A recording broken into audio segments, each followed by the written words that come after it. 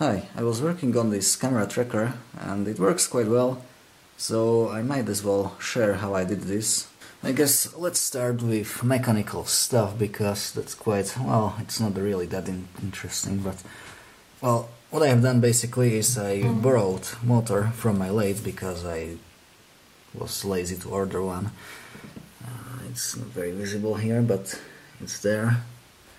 And then I basically put some piece of tubing on the shaft, which is not even really necessary, and this will rotate this big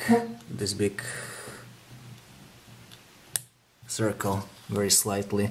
There are some retaining stuff because this is piece of rubber which is used from first aid kit because I was too lazy to order anything else. In fact, this is truly from first aid kit from my car, so I hope that my arteries won't get cut. Now I made this from wood, and first I have some offcuts, so I use these, and I did not even plan on doing this like properly, quote unquote, and I did not even expect that I would make it work so well.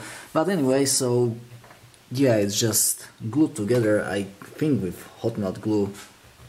Really, no fucks were given during the construction.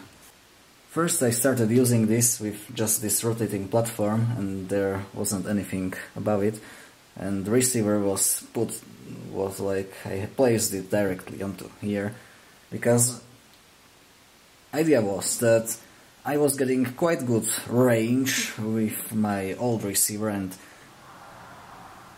I just felt a little bit limited with how or where I can fly, so I wanted to just rotate it to correct position basically, and that worked very well when I was holding this thing in hand. So I was using this receiver, I hacked in video output, and I had this like here, and this thing rotated, and there was obviously some directional antenna here, which I don't use right now. Now when you do this hack, the video output would be a little bit attenuated, so colors would be a little bit desaturated, I would say, probably, and maybe also a bit darkened, but that's not the point. Also, what's not the point is that come November, for some reason, I'm not entirely sure up to this point in time why my video range was suddenly totally crap. So when I was flying in July with this thing, I was again holding this manually near to my transmitter, and that's how I flew. So I got like 5 kilometers range, but suddenly with the same receiver, same transmitter, I got like, I don't know, I got like kilometer range, and even that very crappy. So I was like, what the fuck? So I thought I will step up my game a little bit, so I bought this antenna. It's like 16 decibel, so, or something like that, very directional, it should be very long range, and I have attached this big arm here, and there is servo with link.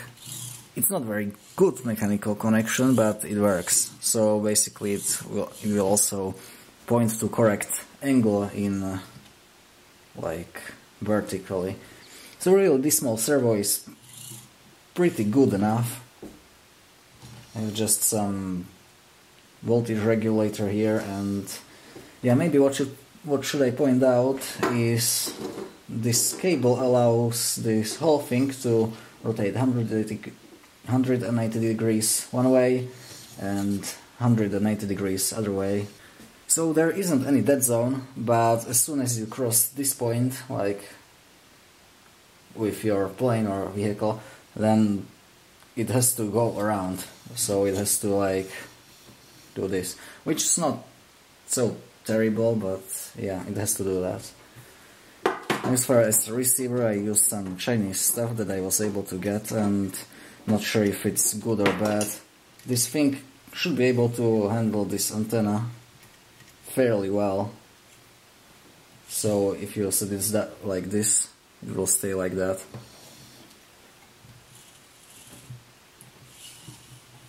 servo really don't have any problem moving it. It is a little bit wobbly, but it shouldn't cause any problems really.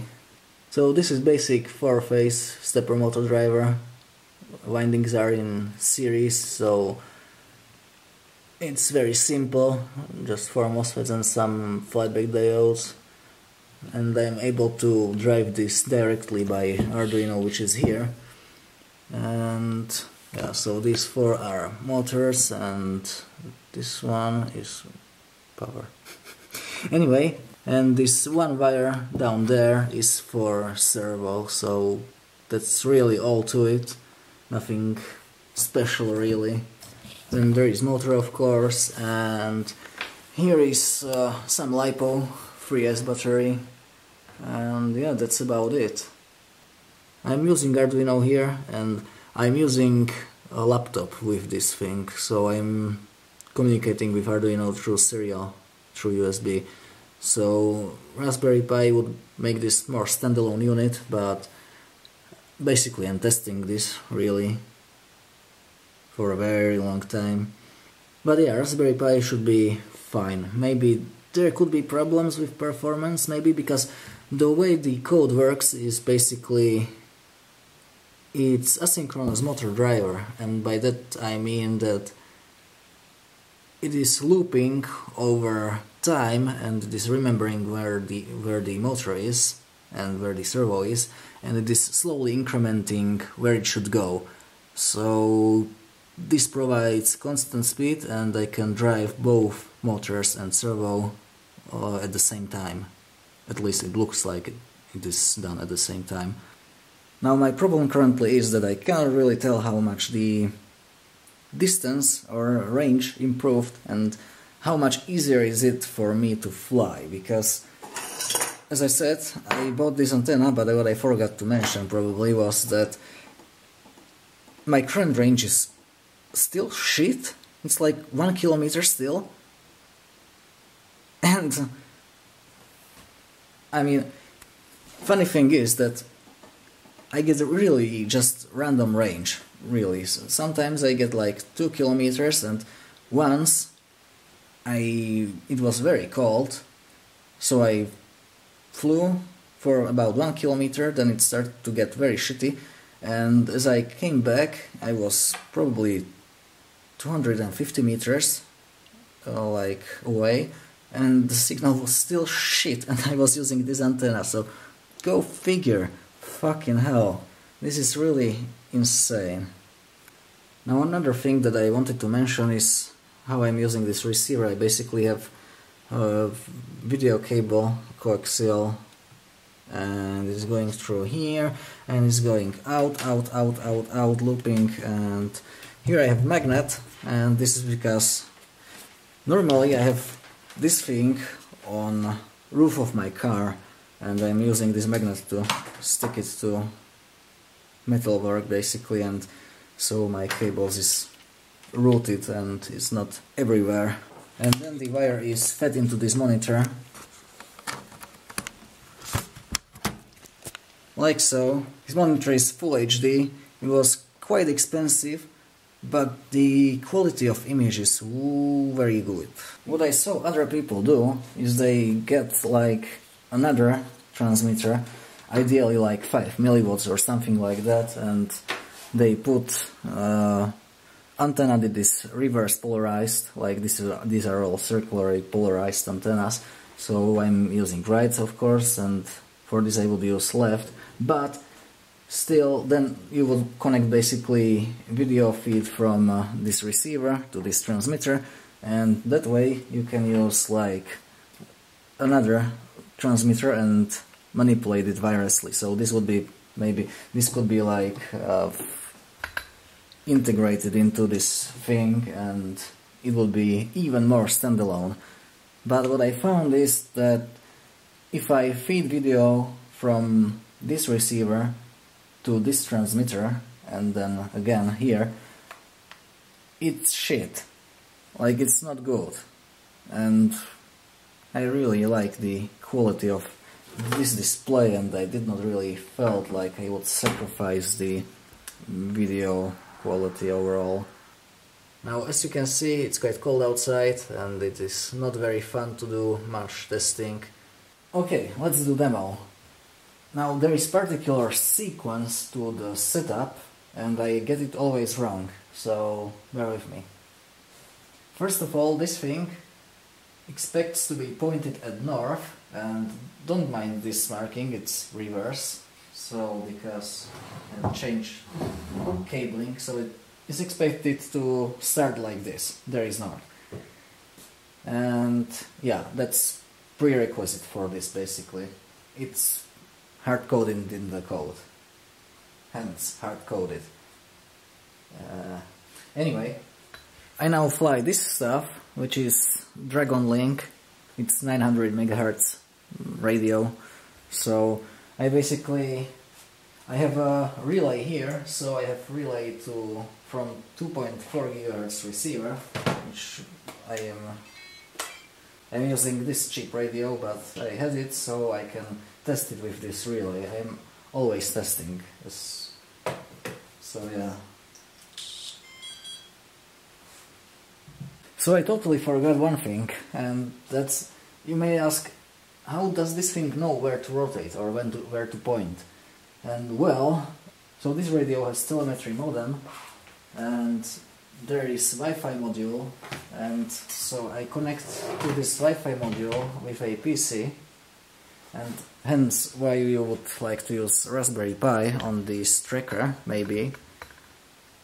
So, oh hey, I am running this app already. So I will just wait until I connect to the telemetry. I'm connected, and then I can start this tracker, maybe. Cannot connect to motor driver. Okay. So I need to connect this PC to the tracker.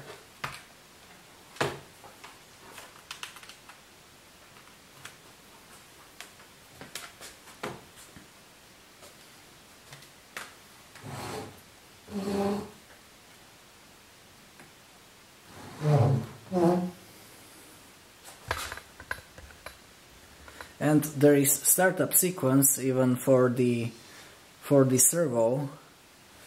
Yeah, okay, I forgot to connect this power. And there is startup sequence for the servo too. You are expected to have it in position high because it is servo, it moves instantly when you give it some commands to move to some position, and that's why the drive is done asynchronously basically. So now I connected the cable and it will level, because now I disconnected the cable, because if I would do this otherwise it would do this. And imagine some bigger antenna on the thing. That's not very great. So right, now am I connected to the thing, so I can start tracker. And I start also, this is not required, Q ground control, and have this on two screens. So you can see some debug messages that come from telemetry. It's basically from this antenna to this module through Wi-Fi to this thing, through USB to this tracker. It's very simple, isn't it? This quote-unquote application is using Python, and let me see if I can open it. And it's not even important, the code itself, but the thing is Mavlink. Mavlink is very interesting stuff, and for some reason it uses quite a lot of CPU power when it runs. Looks like one thread fully occupied. And this is because there is a wait loop. It's not asynchronously driven thing. And yeah, I don't know what it does. It's the whole Mavlink library is, well, you may say well documented if you are a sadist. So yeah. Now, since we are inside, the way how I debugged this basically was that there is home point here, and it gets reset. So now it's here, and it's very unstable because, as I said, we are inside. So the problem is that I cannot really move the plane around and expect this thing to follow me.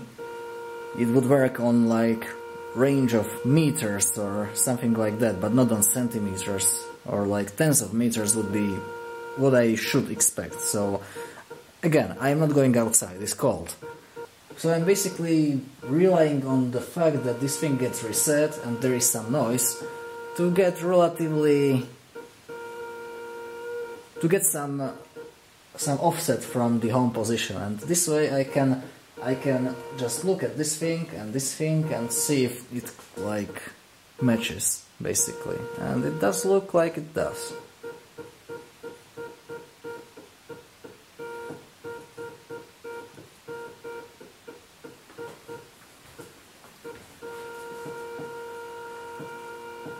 Now I can try hide, because this is done by barometer, so I can lift this plane up and it goes up, put it down and it goes down.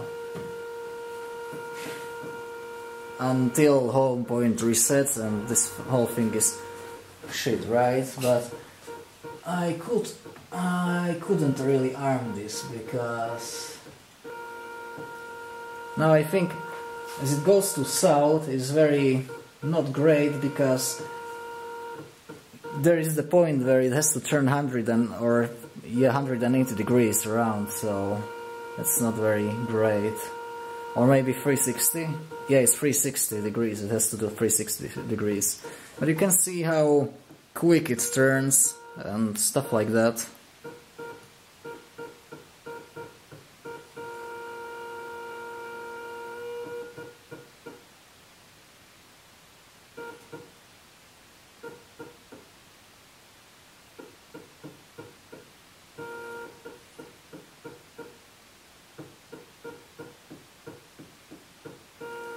Okay, now I can arm this, so I'll arm,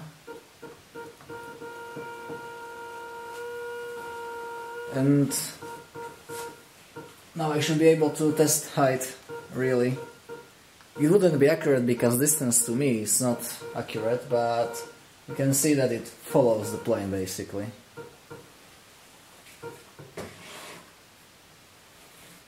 Well, there is one relatively big issue that I haven't really tried to resolve, and that is that when I lose connection with the plane, it could happen because, I don't know, USB cable gets like popped out and I have to restart the tracker, then it doesn't get the home position again. Or I guess this isn't really a big problem, right? Because it does remember it. Wait.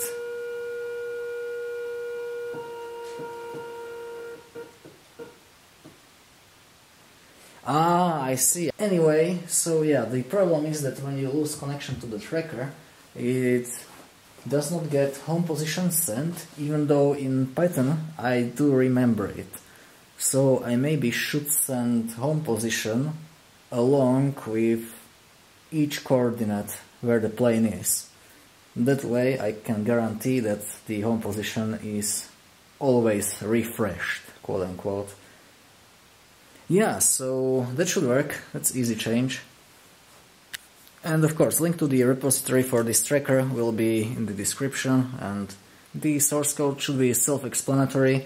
The Arduino may not be as optimized as I would like to be, and the Python, it's a mystery. There are libraries, because you have to calculate basically stuff like geometry between 2 points on the Earth.